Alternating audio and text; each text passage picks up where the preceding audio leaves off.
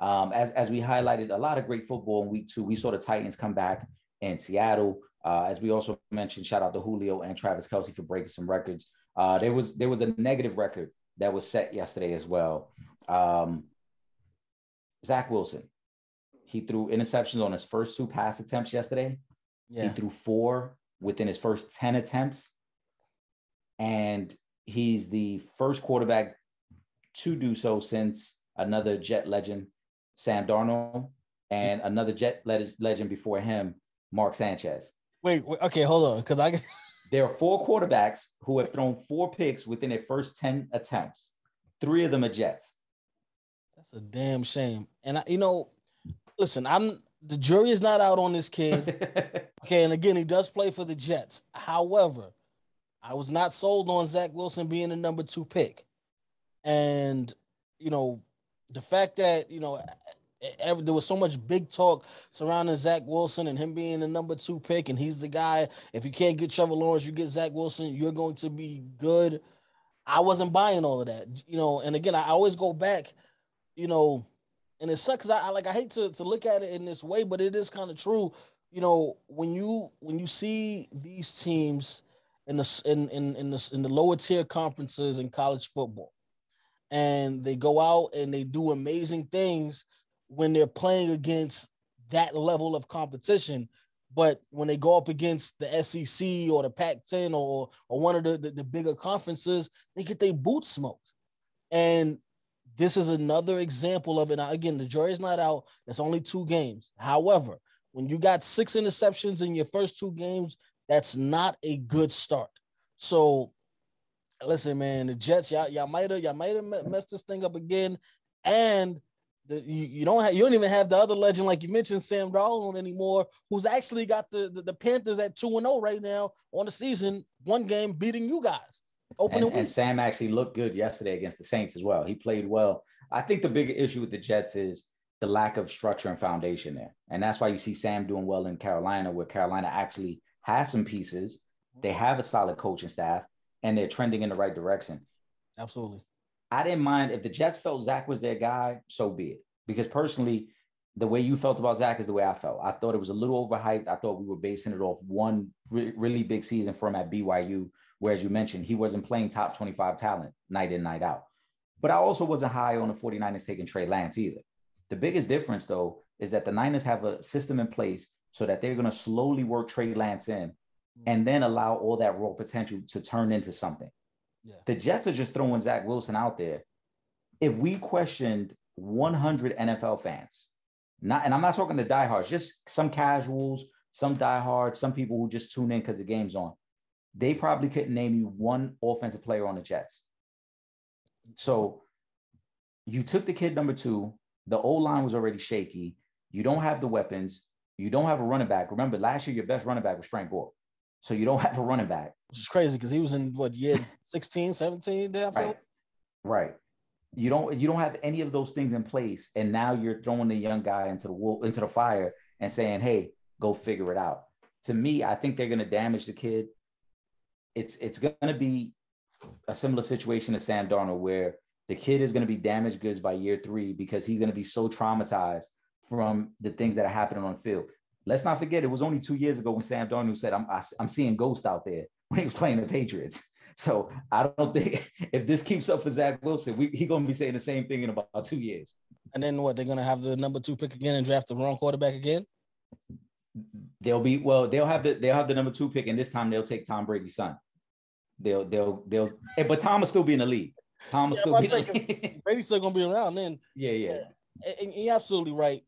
Again, even with the Trey Lance thing, with him, he may not be ready, maybe a little bit raw still, but you're bringing him into a situation where he has a top 5 defense who can get you shorter possessions. He has a good offensive line. I mean, they had this running game. A couple of the most starters got hurt. And Sermon is also hurt right now. It don't even matter. They only had 4th running back, and they still getting 100+ yards from the running game. It don't even matter. They got receivers out there. They got Kittle, who's probably the second best tight end in football. You know what I mean? So he's going into a situation. Same thing with Mac Jones. Mac Jones is going into a situation where you have the GOAT coach who's always going to put you in the right situation as long as you can manage that game. You have a solid defense. You know, they have a good offensive line. That, you know, obviously the wide receivers could be a little bit better. Aguilar's all right. They could be a little bit better, but he's in a better situation to succeed than Zach Wilson is with the Jets because they were missing so many pieces that it's like, all right, yeah, we may have got the guy at quarterback that we need, but it's going to be a long first, second, maybe even third season if we don't get some other pieces around him, if we don't get guys that can protect him, if we don't get a good running game. There's no receivers out there. I mean, I know they drafted and then the kid in the late in the first, I forget. I'm drawing a blank on his name right now. The young kid, the wide receiver just drafted. Elijah Moore. There you go. But you know, what are you going to do? Like he can't help you. You know what I'm saying? Build a mansion on water. You know? It's like I said. It's a bad situation for the young man. And two things, and then we'll move on from it too, because it was something that even shocked me when I thought about it. You know, like we hear all this talk about Justin Fields in Chicago, right? Now, personally, even though I'm not a Bears fan, I like what they're doing. Again, they're not rushing the kid along. This is our future. So why are we going to just, again, rush him along to take hits and make bad decisions? Let him learn. That's what Andy Dalton's there. Andy Dalton is the crash test dummy. Let Aaron Donald sack. I mean, but that's what he's there for. You know what I'm saying? Let them guys hit Andy Dalton. Don't let them be hitting on our young guy who we want to be here for the next 10 to 12 years, right? Yeah. Who's the crash test dummy for the Jets? The Jets don't even have a veteran backup on their team. Zach Wilson, he is the crash test dummy. Right. And that's what I'm saying. Like, who is his safety net? Who is the veteran? Historically in the NFL, when you draft a young quarterback, there's always a vet that you see next to the young guy who's going over the plays with him, looking at the tablet, saying, look, this is what you were missing right here. This is what you need to be reading. You got a rookie quarterback. His backup quarterback, I think, is only 2 years into the league. Yeah. So you got the blind leading the blind in that situation. It's all wrong for the Jets. And like I said, I hope they don't damage the kid. But 6 interceptions through the first 2 weeks. You still got another game with the Patriots. It could get ugly. They still got 2 games with Buffalo. It could get very ugly for this team. Question. Cam Newton is available. Should the Jets bring in Cam Newton? And should Cam Newton even want to go to the Jets if they call him? If I'm Cam, I'm saying no. I'm not that desperate for a job, to be honest. Again, because even with Cam, who are my weapons? Yeah. You know what I'm saying? If you get Cam Newton, not only is he probably your best quarterback, again, because Zach Wilson's so young, he's probably your best running back. Yeah. So, you know, next thing you know, you expecting Cam to throw the ball 25 times and run it another 15. So if I'm Cam, no. If I'm the Jets, I think it's something that if you were in the preseason, you would explore. But I think right now you wouldn't do it, again, because at this point, you've already said, here are the keys, Zach Wilson, and we're living and dying with you. And so to backpedal now and bring in a vet, that could hurt him more than help him.